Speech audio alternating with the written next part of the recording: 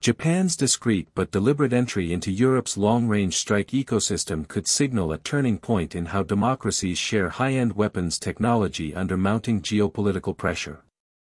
According to people familiar with ongoing defense industry contacts, Kawasaki Heavy Industries and Germany's Taurus Systems GmbH have engaged in structured exploratory talks over turbofan engine technology that could, if carried forward, reshape the next generation of European air-launched cruise missiles.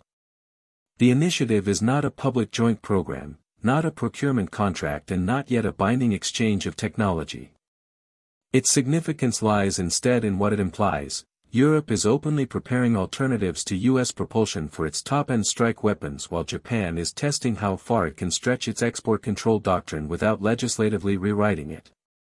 Reuters first broke the existence of a Memorandum of Understanding signed during the DSEI Japan 2025 exhibition in Tokyo, where Taurus, partly owned by MBDA, signaled concrete interest in Kawasaki's compact turbofan currently under development for Japan's next anti-ship cruise missile architecture.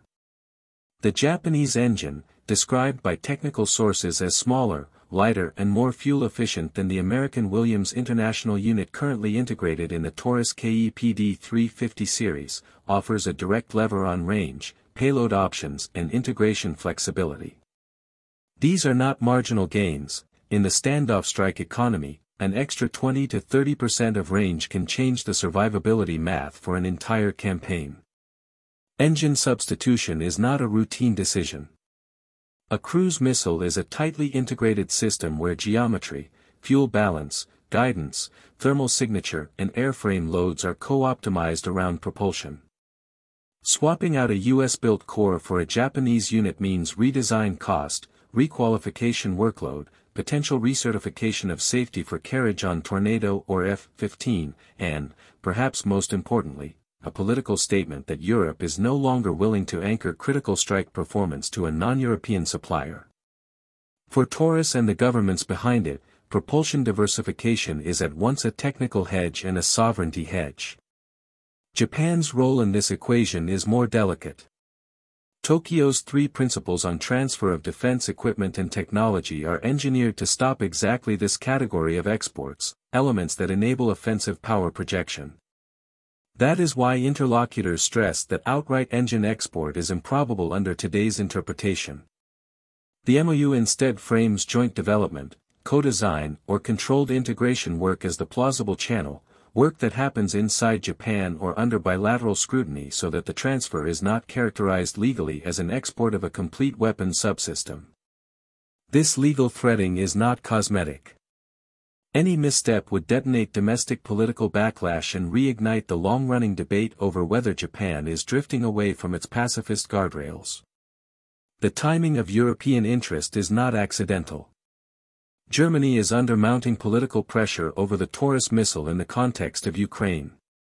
Chancellor Friedrich Merz has backed the transfer of Taurus to Kiev, an idea Moscow has publicly labeled as equivalent to direct German participation in the war.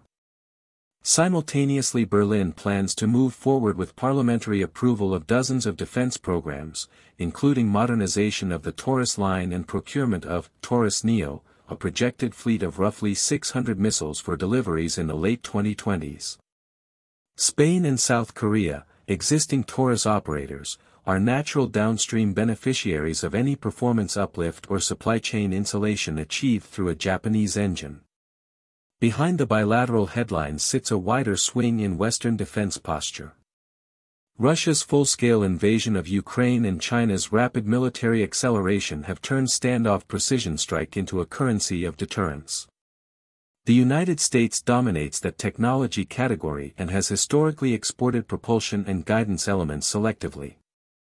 Europe's scramble to erect autonomous alternatives is not industrial vanity. It is the recognition that in a war-lengthened world, America's industrial bandwidth and political availability cannot be assumed as a constant. If Washington slows approvals or prioritizes its own stocks, Europe risks capability paralysis. The Taurus-Kawasaki channel is one of several hedges now being assembled. For Japan, the calculus is different but parallel. The island state is rearming for a high-end contingency with China while still wearing formal anti-export armor written for a very different era. Joint development is fast becoming the loophole that eats the rule, a way to not export, while still embedding Japanese work share in systems that will live and operate abroad. Participation in a European strike weapon, even via propulsion co-design, would be a symbolic break from the past, Japan as a net supplier of offensive effect, not just a guarded consumer behind walls. None of this is assured. The MOU is a point of entry, not an executed roadmap. Governments could block, slow, or dilute cooperation. Public scrutiny could spike if the Ukraine-Taurus debate reaches a new crisis threshold. MBDA, ATLA, and Kawasaki have all declined comment or signaled that all decisions remain subordinate to export control review. Yet the existence of the agreement matters precisely because it was signed at all, under the eye of regulators and amid the most rigid export climate Japan has had in decades. Every technical fact in the open-source stream points to why Taurus would push forward.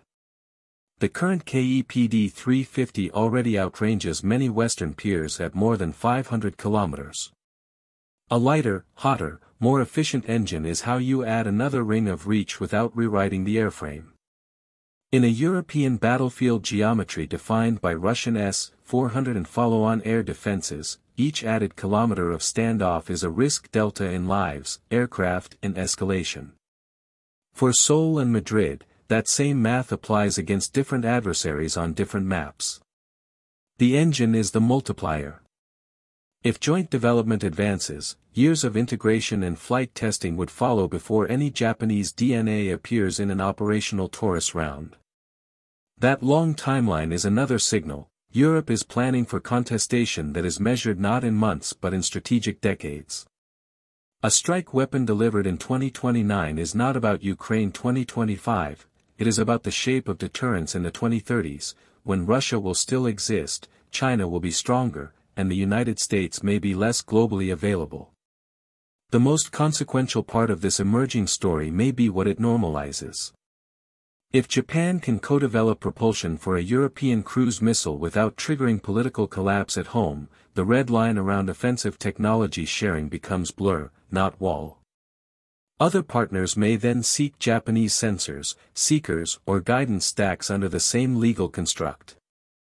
In parallel, Europe could begin structuring more of its long-range portfolio around mixed heritage components that reduce single-nation reliance and regulatory choke points. The psychological barrier to cross-continental co-production of strike assets would fall. Official silence will likely persist until a formal program decision gives governments something defensible to announce.